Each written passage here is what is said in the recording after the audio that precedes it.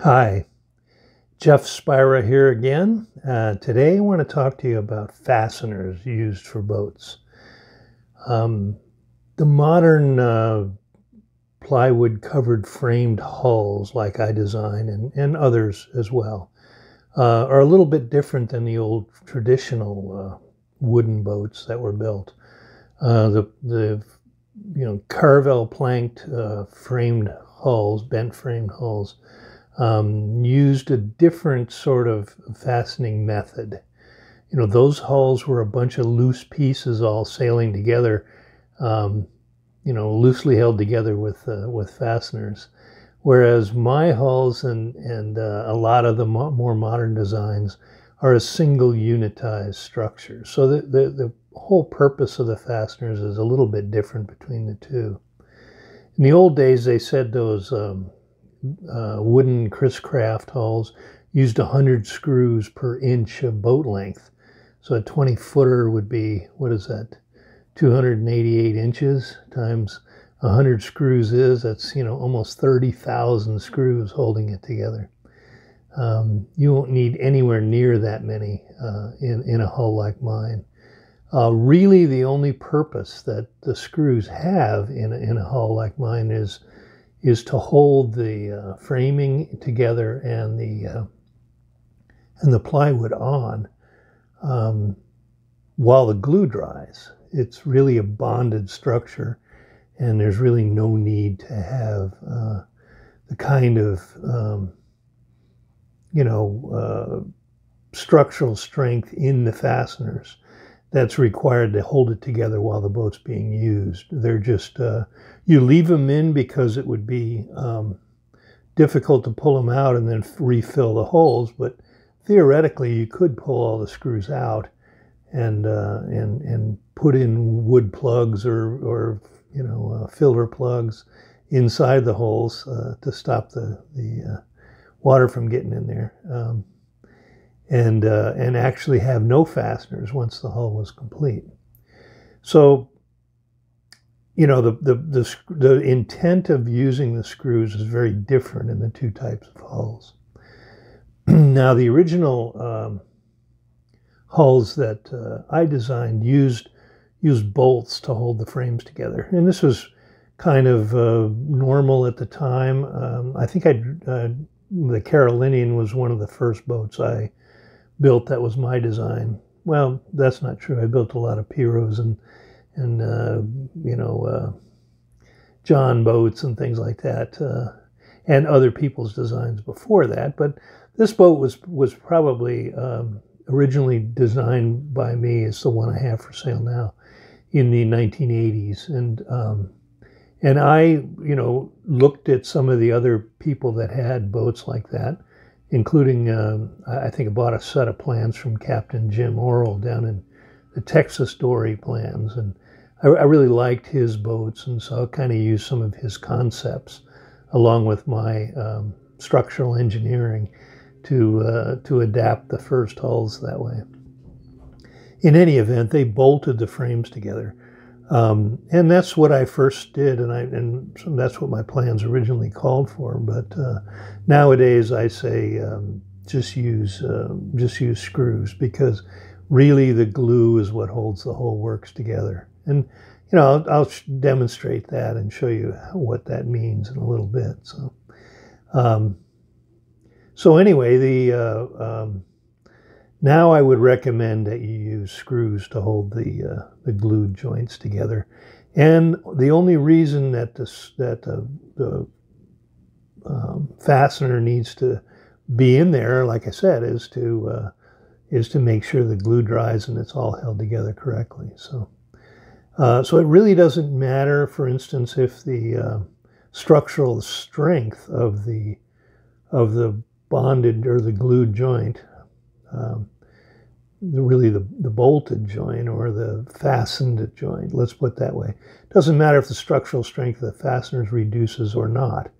So whereas in a traditional wooden boat, you need the strength of the fastener as the boat's being used, but in mine it's not a big deal. So that's why I usually recommend a different kind of fastener than many other boats, and even different materials, and I'll get into that detail as well.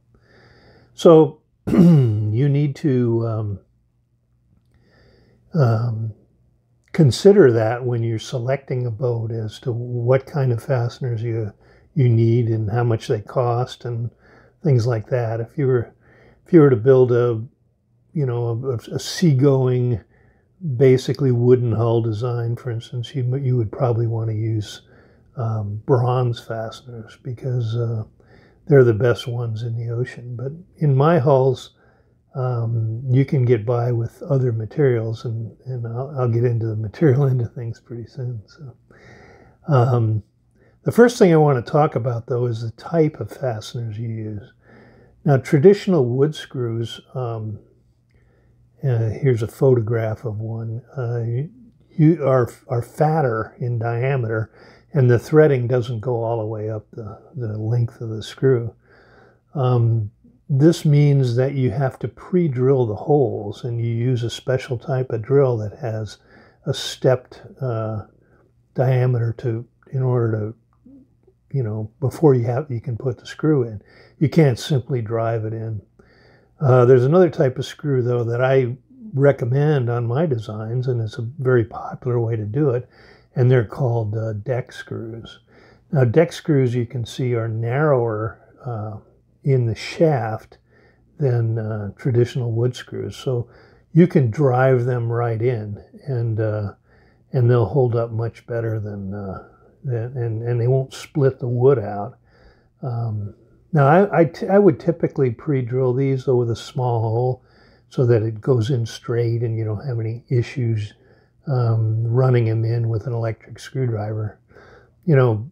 These modern sort of electric screwdrivers and drill drivers that you buy now that are available are fairly high power, and they were very unusual a long time ago when I was a kid and into my adulthood. There was no such thing as an electric drill driver. There were some pneumatic automated drill drivers, but typically a home builder had to screw the screws in himself. So what a lot of builders did was just pound the screws in using a hammer. Didn't turn them. An alternate was a Yankee screwdriver. I don't know if you've seen those, but trying to put all those screws into a wooden hull that you make in your garage typically required you twisting with a hand, screwdriver all those screws in. Again, you could use you could push on them using the Yankee type screwdriver, or what a lot of people did was use a brace and bit, and then just use the brace to carry a screw bit and drive it in place. But nowadays with the electric drill drivers, you just push on them and hit the button and they drive right in. It's great for boat builders, so that ought to be the way to go for it. Let's go into my shop. I'll take you downstairs and we'll go into my boat building shop, and we'll drive a few screws using these different methods that I'm talking about, and you can kind of see what I'm talking about as they go in. So come on with me downstairs. Okay, here we go. This is the 1x3 I've got, and this is the traditional wood screw. I'm going to just give it a shot on this end and just see if it will drive in without splitting the wood. Again, it's a Phillips drive, so it may or may not go in straight. I don't know, but let's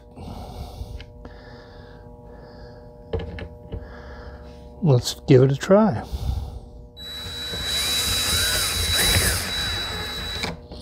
That didn't work worth a damn.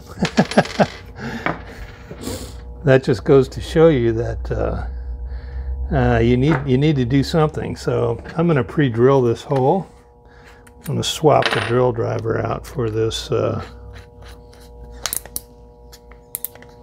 starter here, and then we'll run it through. So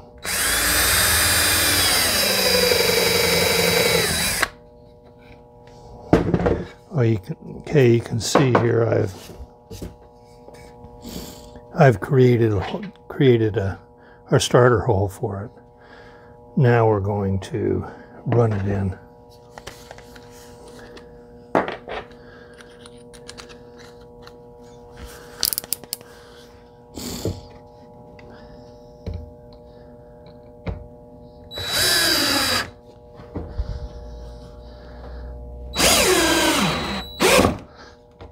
There we go. Now that's a perfectly adequate joint for anything that any of my boats, because you're actually going to bond the two surfaces together with a glue, whether you use a polyurethane glue or whether you use an epoxy glue. I'm going to do that in another video. I'm going to explain how all that works for you, but that's not today. So okay, now the other nice thing is about working with screws is you can take them out. Should be able to take them out. Well,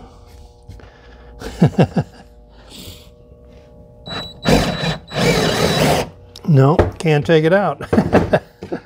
Okay, that's another issue about using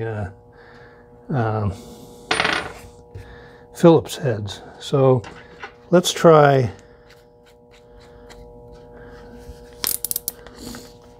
one of these deck screws next to it. So I'm not going to pre-drill it. I'm just going to put the deck screw on. Oh, going backwards. That went in so much easier, so much faster. It did stick out a little bit on the end, but that was so much easier to do. It was unbelievable.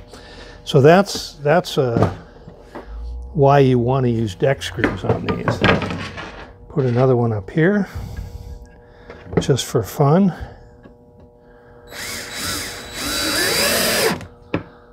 A little bit more. There we go. These go in so smoothly and so easily. Again, these are the inch and a half, so they go all the way through these two layers of, I guess you can't see, these two layers of material here. The other thing that's nice about this spline drive is they pull out so easily. And that's one thing the Phillips screw did not do. It didn't pull out, so I guess I'm going to have to futz around with it a little bit to get it to come out. There we go. And there's your classic wood screw. I'm assuming I can get it out. Probably takes a hammer to do it.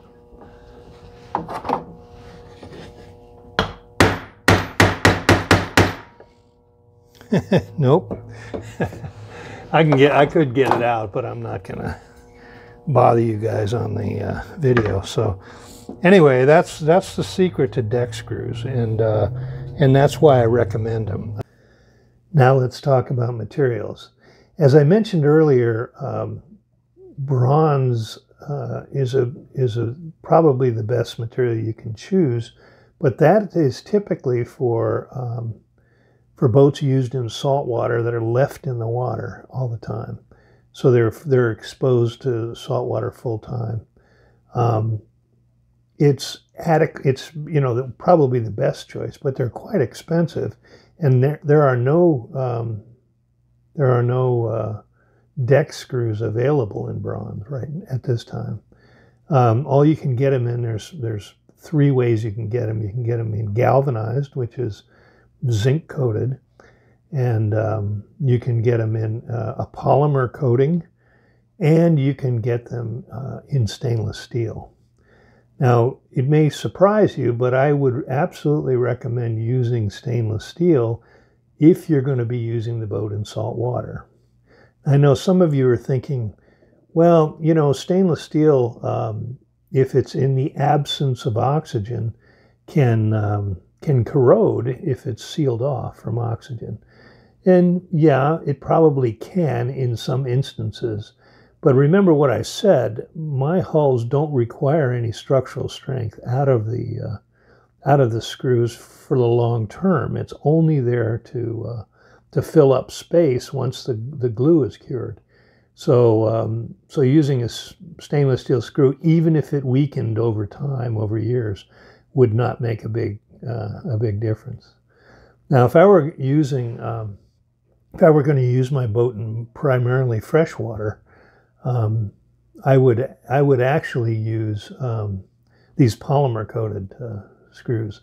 They're guaranteed not to rust, if you notice, and that's for if you use them outdoors on fences or things like that. So that would be a very good choice for a hull that you would keep on a trailer, use for a day or two at a time, or a week even, and then pull out and then store under cover and keep the rainwater out, that sort of thing.